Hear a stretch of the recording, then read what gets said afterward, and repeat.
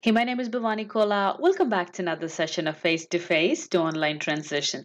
In today's session of Teaching with Teams, we will be looking at creating a custom avatar for our class. So without further ado, let's go ahead and jump right in. So here I am in my Teams desktop version.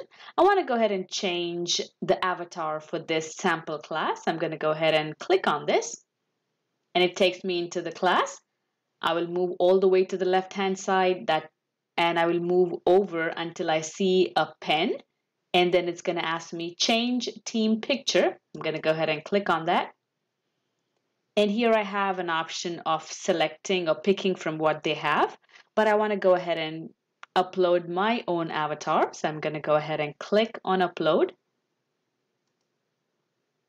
And I'm going to go ahead and scroll all the way down until I see mine. I'm going to go ahead and select this one, click open, and then update.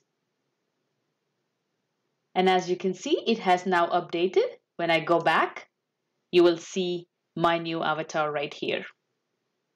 Hope this helps. If you have any questions or comments, please don't hesitate to comment below. And please feel free to share and subscribe. And happy teaching!